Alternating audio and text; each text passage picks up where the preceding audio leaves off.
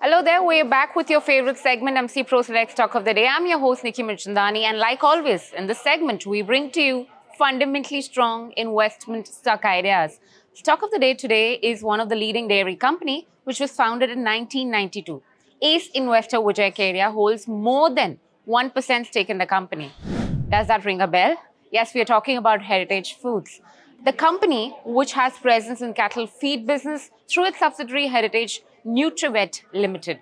It has long-term relationship with over 0.3 million farmers and a vast distribution network, 11,300 plus milk procurement representatives and 2,001 plus distribution vehicles across 11 states and 6,500 plus distributors. The promoter family in itself holds more than 41% stake in the company. Why does MC Pro like Heritage Foods? First one, of course, is based on the financial performance. 18% year-on-year volume growth for March 2023 quarter. Before that, for December quarter, the company registered 20% YOY volume growth in milk procurement. Value-added products grew by 21% year-on-year, contributing to 26% of the revenues. Broad-based revenue growth across value-added products. Talk about the operating margins improve sequentially as well as YOY on the back of price revision, execution of several cost-saving initiatives, value creation across the value chain.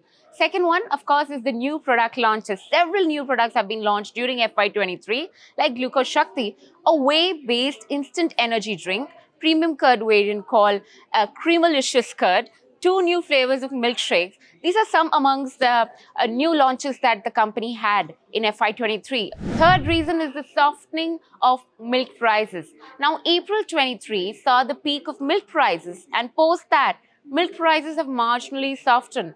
It saw higher cow milk production in the month of May and June due to the rains in Maharashtra and Tamil Nadu, which is likely to continue in July and August.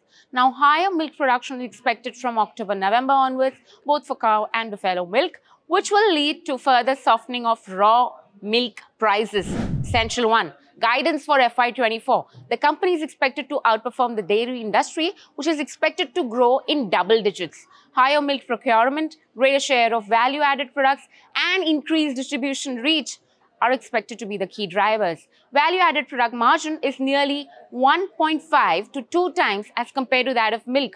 Contribution of value-added products is likely to reach 40% of revenues as compared to 29% currently. Talk about the valuation, trading at a PE multiple of 10 times 1-year forward earnings as compared to a 3- and 5-year average of 19 and 25 times respectively. It's a net debt-free company and has also recently recommended final dividend to an extent of 2.50 per share. Well, with this, it's a wrap. Thank you so much for tuning in.